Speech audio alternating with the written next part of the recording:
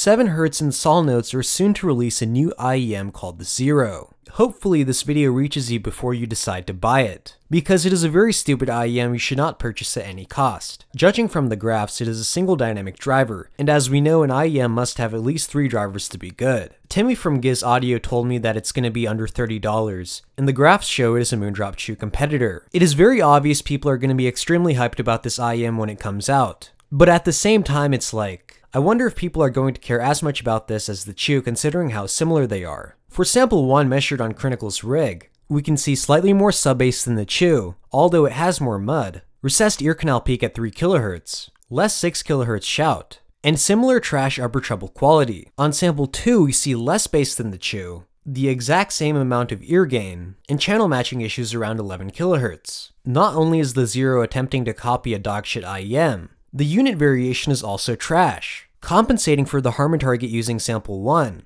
which has the most amount of bass. We can see that it is about 2.5 dB below the Harman target in the bass. In the segmentation of listeners based on their preferred headphone sound quality profiles, we know that the people who prefer less bass than the Harman target are guaranteed to be complete noob listeners, most likely female and probably over 50 years old. The 7Hz and SALNOTES Zero does not have real bass. Then we have the issue with the mud around 200 Hz. Let me remind you, extending the Harman bass shelf to above 105 Hz has an adverse effect on the timbre of vocals and other instruments, whose fundamental pitches fall within this frequency region. Boosting the bass below 150 to 200 Hz tends to enhance bass instruments, without impacting the sound quality of the higher pitched instruments, which is exactly what we have with the variations, a perfect bass shelf. Don't waste your time with the 7Hz and SALNOTES Zero. This IEM is rotting garbage. If you want a real IEM, just buy the Moondrop variations. I would like to give a shout out to Noodle, Daniel Gnet, Wadyacre, Grumpy Kitten, Johan Faust, Marshadow,